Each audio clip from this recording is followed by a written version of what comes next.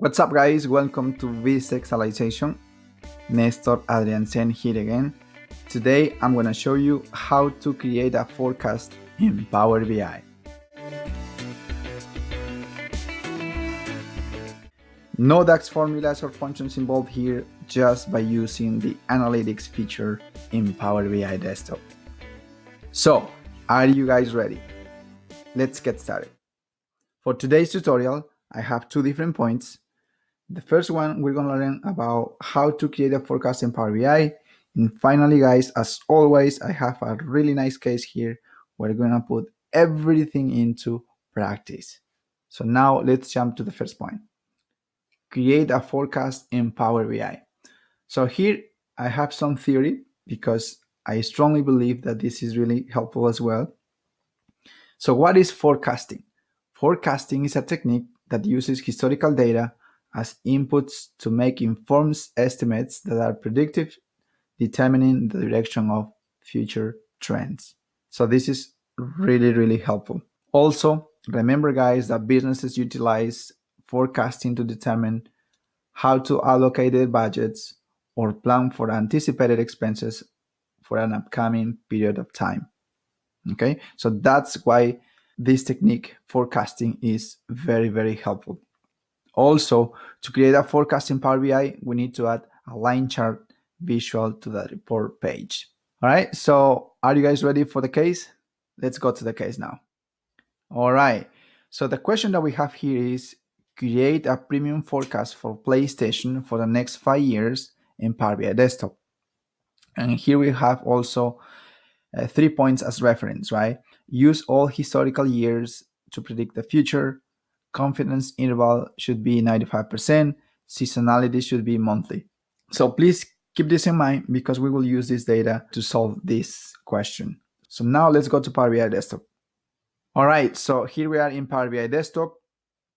I'm going to share with you guys this report as well. So real quick, before we get started with the case, 3 tables here. We have a table called DAX measures, and we have here measures, of course.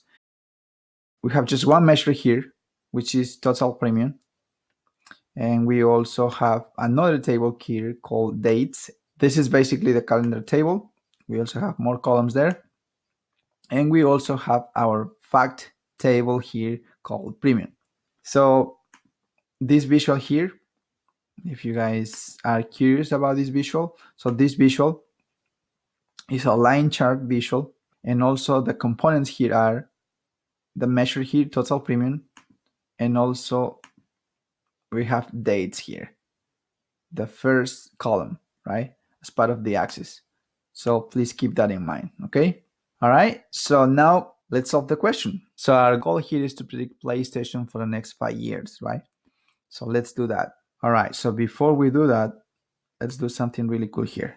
So remember, we have the filters pane here. So what we're gonna do here is the following.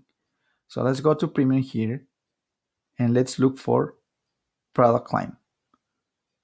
So what we're gonna do here is we're gonna add this column to the filters here to filter on this page. Oops. Right there. See? Okay.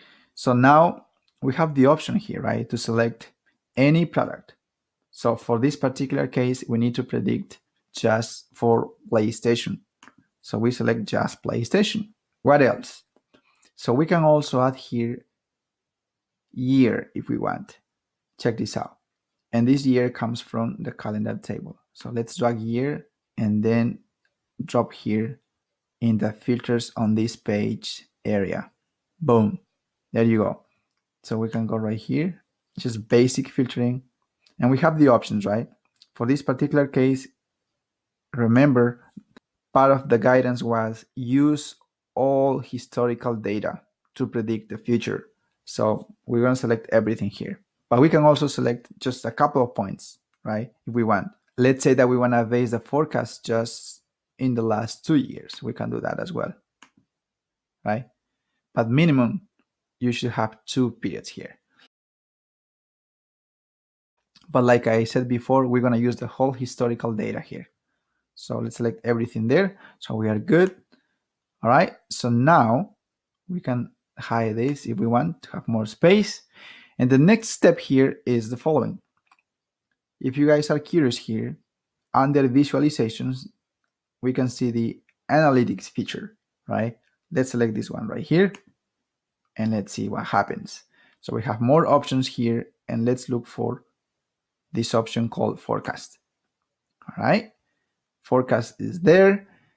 Next, we need to select add. There you go. So now we're going to start playing with this data, right? So remember, we care about the next 5 years. So what we're going to do here is the following. Let's select years, and of course here should be 5. What else? Ignore last, we don't touch that. Confidence interval 95%, we are good there. And then seasonality. If you guys remember, I believe it was 30 here, monthly. And then we can hit apply and let's see what happens. Boom, there you go. So the last data point here was Q1, right?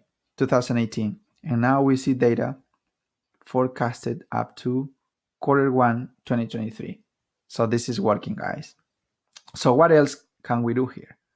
Check this out.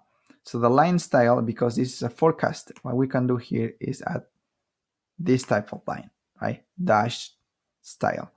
Okay, perfect. What else we can do? We can also modify transparency if we want, like this. It's up to you.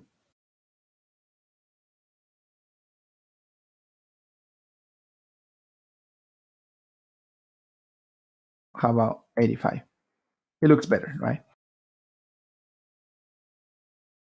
So real quick, we have the options here, drill up or down. So let's use them. See right here, initially we have based on month, right? So we have monthly here. See right here? Now, if we use this option here, this is quarterly, right? We have quarters here. Perfect. And now let's keep playing with this tool. Drill up, boom, and this is year. There you go. That's how it works, my friends. We have right here 1, 2, 3, 4, 5 years. Okay, so what else? So we can do something really cool here as well. Check this out. Let's hit this option here and then show as table. Boom. There you go. See right here? So the last year was 2018 and we have more periods here. So we have the next 5 years here. For some reason, we don't have the years here, right? But you know that the next data point here belongs to 2019. And then finally, the last one should belong to 2023, right? So that's how it works, my friends. So if you want to have this data as reference, right, the forecasted data, you can manually grab this information because we can't export these forecasted values. Sadly, I don't know why, but we can't. But you can keep playing, right? So let's keep playing with this mode right here. See right there? So we see more values here as well. And you can keep playing here. There you go. So this is monthly, right? Now let's back to report. So this is a very useful technique. So remember here, you don't have to worry about DAX formulas or functions here. Just trust the algorithm because Power BI Desktop is doing the job for you. All right, so just to finalize the tutorial here. So you might have a question about the algorithm. Which algorithm does Power BI use for forecasting? Okay, and that's a fair question, okay? So I did some research here, and then Power BI is using the exponential smoothing method to predict these values. This method suppresses noise or unwanted variation that can distort the model while efficiently capturing trends. And remember, we can have seasonal and non-seasonal data as well. And for this particular case, we use seasonal data. All right, so what do you guys think? So now let's go back to our presentation and see what else we have. That was it, guys. I hope you found this tutorial helpful. If so, as always, please give me a thumbs up, share with your friends, and of course, don't forget to subscribe because you don't want to miss anything. Thank you guys and see you in my next tutorial.